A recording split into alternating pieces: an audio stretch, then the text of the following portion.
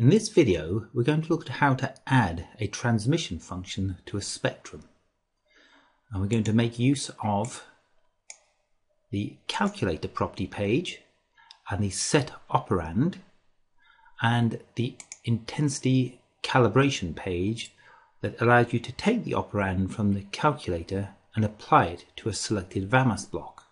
When the VAMAS block is updated using the update TF with calculator operand, then it's the transmission function that is associated with the spectrum that will be updated.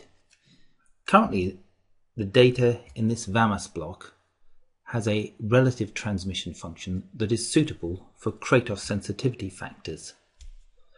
The quantification we see here is making use of Schofield cross-sections, and these require an absolute transmission function and will also require escape depth correction in order to obtain a reasonable ratio for these two peaks.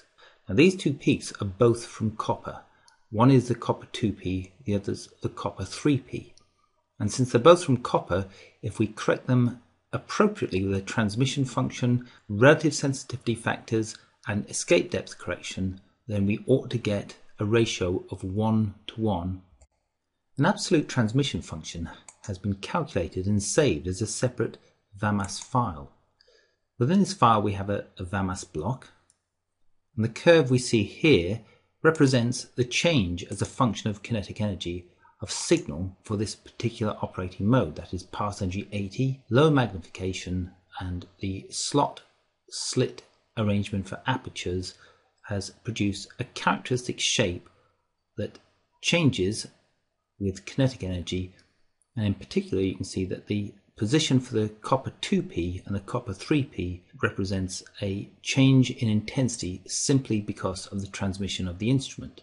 So what we need to do is go to the calculator property page, and if we press the set operand button, then the color changes, indicating that the operand has been set.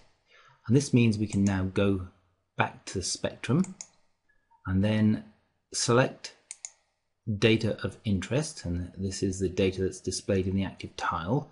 So I've made this selection, and then on the intensity calibration property page there's the update the transmission with the calculator operand, and it applies to the selected VAMAS blocks.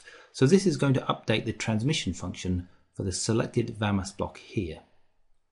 And when I press the button, you can see that the VAMAS block comment is updated to indicate a transmission update has occurred.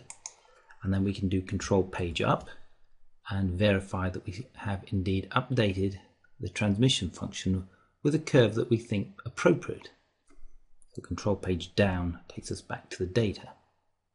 So now we have a different value for the atomic concentration as is indicated here. It's not really atomic concentration because we're simply looking at copper, but we're looking at the ratio of these. We're aiming for 50-50.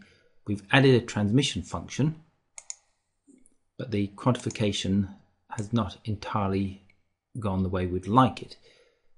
So the next correction that we need to do is the escape depth correction. So the tick here indicates that we've got a transmission function active, but we have an escape depth of none. So we need to correct for this.